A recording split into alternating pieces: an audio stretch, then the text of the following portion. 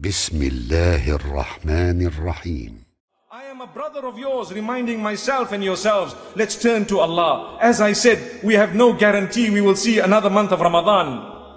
My brothers and sisters, some of us have children, some of us have family members, some of us are married, we have spouses, we have greater responsibilities. How have you been treating your spouse? How have you been spending time with your children? Remember, our duty as Muslimin is to hand over the torch of Iman to our next generation, so that when we die, they will continue worshipping Allah subhanahu wa ta'ala. If we are still dilly-dallying in our own sins and we have not turned to Allah subhanahu wa ta'ala, how do we expect our children and family members to turn to Allah when Allah says, Ya ayyuhalladhina amanu qu anfusakum wa ahlikum nara.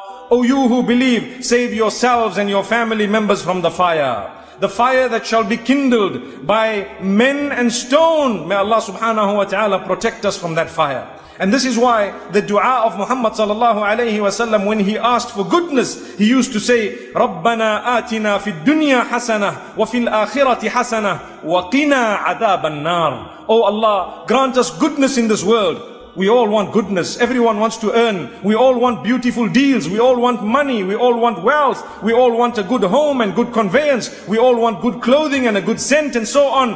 Rabbana atina fid dunya hasana. The dua includes that. Oh Allah, grant us goodness in the dunya. But that will be of no use if we were to die having forgotten. وَفِي الْآخِرَةِ حَسَنَةً. And oh Allah, grant us goodness in the life after. Grant us goodness in the akhirah, the hereafter. When I die, I want goodness. My brothers and sisters, the currency of the life after is not the dollar or the rand or the ringgit. No, the currency of the life after is known as the deeds that you engage in. So convert your health whilst you are healthy into good deeds. Convert your money that you have in this world whilst you have it into good deeds. Convert the goodness that you have, your young age and your ability that you have, your free time that you have. Convert it into deeds so that you can amass the currency that will help you when you get to your grave, my brothers and sisters.